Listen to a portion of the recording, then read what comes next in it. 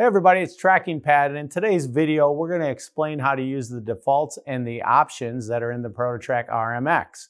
Now to get started, I'm here in the DRO screen, but as I've shown you in some of the previous videos, over on the left side in the information panel you'll see that we have a button that's called Defaults.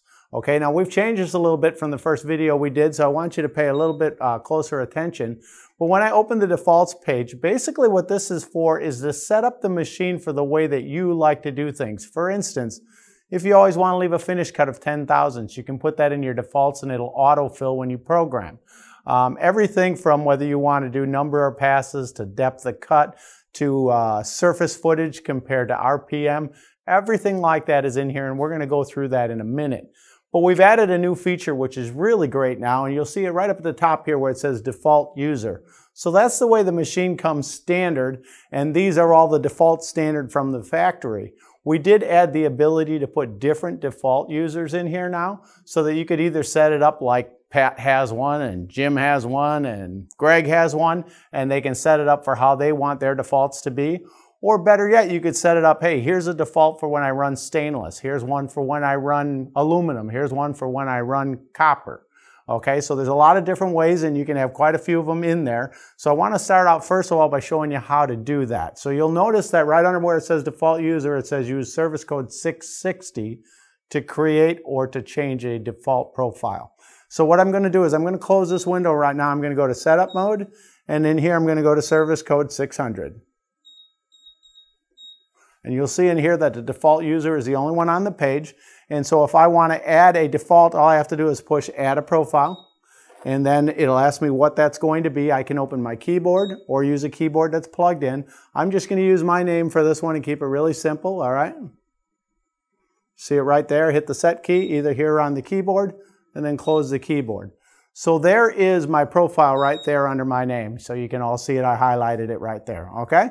So I'm going to push return and I'm going to go back to that defaults page. And now when I hit the drop down menu up here, you'll see that my name is one of the ones that I can choose.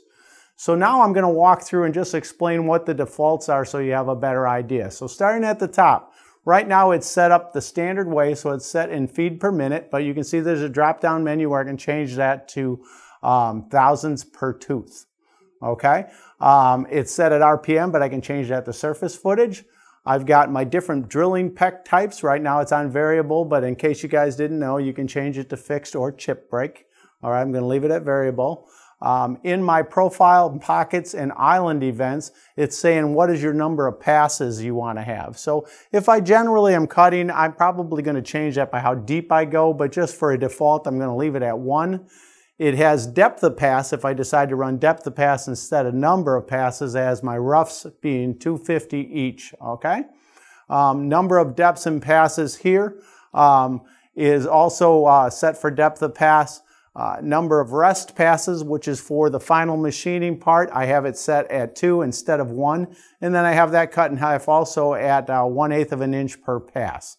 As I scroll through here a little farther, you're going to see that I have a place for a finish cut. So if I always use a finish cut, like I said, of 10 thousandths, that's automatically going to come up in my program when I'm programming. Okay.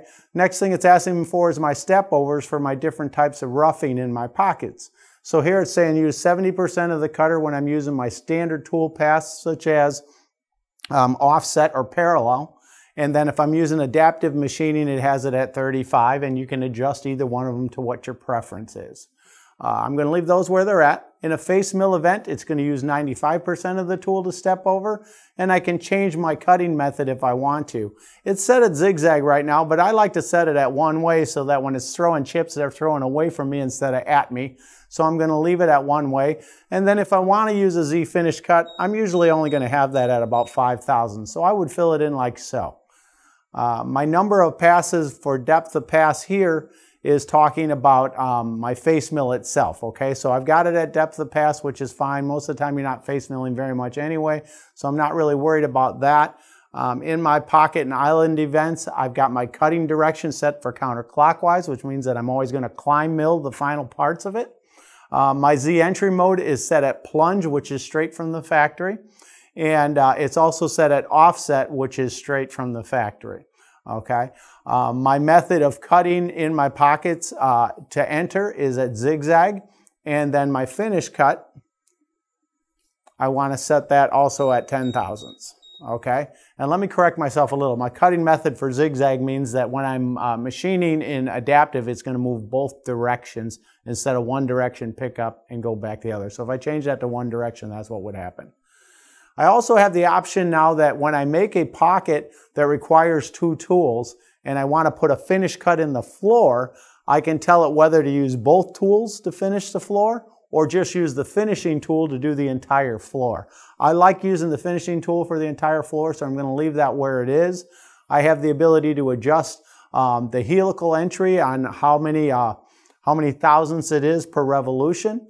I have the ability to change the angle of my zigzag entry. Right now it's set at 3 degrees. I can go anywhere from 1 to 11. My machining angle is set at 90 degrees, which is standard, but now if I'm doing a pocket that is taller than it is wide, I could change that to 90, and then it would machine up and down instead of back and forth, okay? I could also set it at an odd number like 30 or 45 degrees. When I'm doing a pocket that has certain places where the roughing tool cannot fit, it's what we call different regions in a pocket. And we have the option of how we want to rough it out. So I can either set it at regions or at depth. What that means is if I've got 4 different segments in a pocket, or 4 different regions as they call it, I can tell it if I've got 3 cuts to get to the final dimension to do each one in the first cut, then the second cut, then the third cut. That would be going by depth. Or I could set it in regions, which means it's going to do all 3 here, then all 3 here, and then all 3 over there. My roughing link is set up standard at 2 inches, which means how far it raises out of the pocket when it has to rapid. If it's less than 2 inches, it's going to raise 20 thousandths. If it's more than 2 inches, it's going to come all the way up to Z rapid or Z safety if you're using a Z safety. Same thing is true for my bottom finish. If I'm doing that in link lengths, I can control how tight of a radius it cuts when I'm doing adaptive machining. The standard is set at 40 thousandths, which is generally good enough. My rough cut tolerances are set from the factory at 5 thousandths when I'm using a finish cut. It's set at 2/10 when I'm not using a finish cut. And my rest cut tolerance is set at 2 thousandths of an inch. Generally, you should never have to really change those. And then circle pockets, I have my toolpath pattern set in here as offset, but we did recently add a new one, so now we can do spiral, which is much more like the older ProtoTRAKs do, and I like that a little better. Engraving, I have a lot of different ways that I can engrave, but one of the things that they changed now that's really nice is it used to always be that the lower left-hand corner was your 0, and now I can change that to the center, which is easier to calculate putting your engraving in the middle of a certain place. My subroutine events are set up that I'm going to use 100% when I'm doing a sub of whatever the original was. I like to leave that where it is. I would generally have my mirror imaging to run backwards, so both parts are either conventional or both parts are climb milled. Sorry about that. My multiple fixtures, if I'm using them, I have it set at using 2. And then my reference position, this will be my home positions and my and where I want to have my soft limits, right? And then whether or not I want to have them turned on. Here's my home position right here if I wanted the tool change somewhere other than 0, 0. I have it set that when it boots up, it's in inches, but you could change that to metric. And then I also have it booting up in 3-axis, but I could change that to 2. My maximum feed rates, it's set at 150 inches per minute, but if you have electronic hand wheels, that can be as fast as 400 inches per minute. I have it set here as my coolant. I'm going to change that to using mist because that's what I have on this machine. Cutter compensation is set to tool left or climb milling. And then when I'm doing parasolids, I have the ability to set what I want my offsets to be in here. My Z rapid is set at 100 thousandths. I would probably put that at 50. And then I've got 30 thousandths for my through depths for both drilling and milling. And last but not least, my actual Z rapid for anything else other than parasolid, I also would set at 50. I like to keep it a little closer to the part. So as you can see from that, that's how you can change whatever it is to make it suit the type of machining you're going to be doing at the time.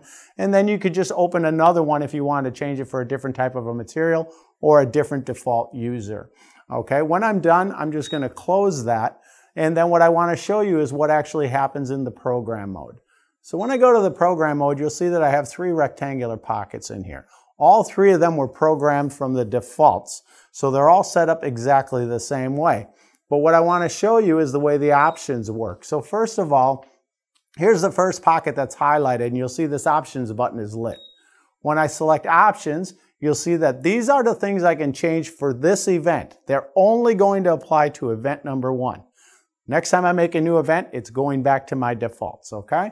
So in here you can see I can add a Z safety plane, right? I could change from RPM to surface footage, things like that. I can change from depth of pass to number of passes, okay? Maybe I'll do that so you see what happens. And I'm going to change that part also. You can see then that I can add event comments to this, which will show up in this event.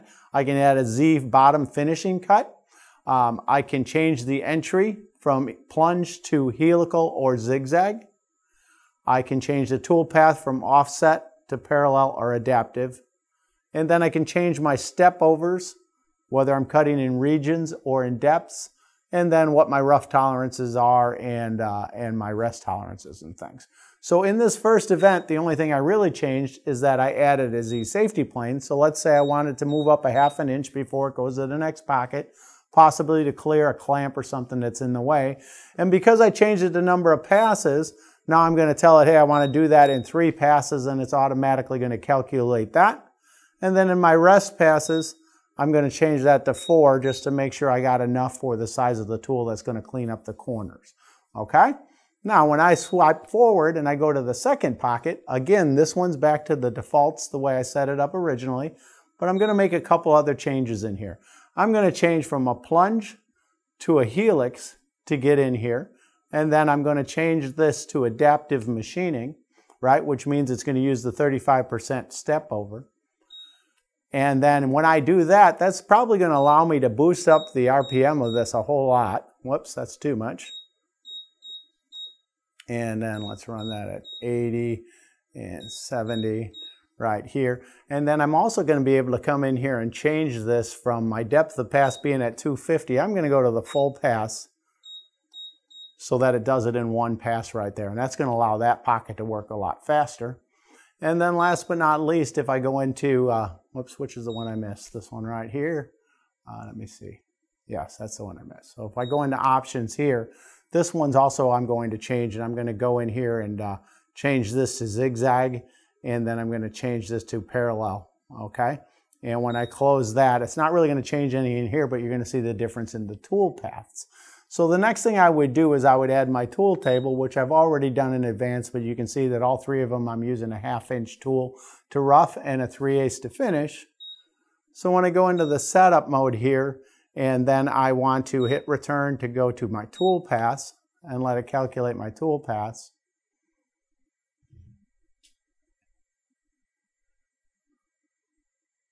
And as you can see, I've got 3 different tool paths for my 3 pockets, showing me this is, of course, the offset. This is your parallel, which is all the older ProtoTRAKs have, and then there is my pocket using adaptive machining. So this will give you a lot better idea how much better control you have using your defaults and your options for each individual event. And again, at any time, if you wanted to change one back from the way it was, you would simply go back to the setup mode here and go to service code 600. Highlight the one that you want to change, and then say reset that profile. And when I say yes, now it's right back where I started, and I could make adjustments again just like that. I'm hoping that this will be beneficial for you to have a better understanding on how defaults and options work. As always, we're always continuing to make bigger and better things in this control. So it might be down the line we add something else to this, and if we do, I'll update the video at that time. But until then, if you got questions, feel free to reach out to me. And otherwise, I'll see you in the next video. As always, thanks for watching, and keep on tracking.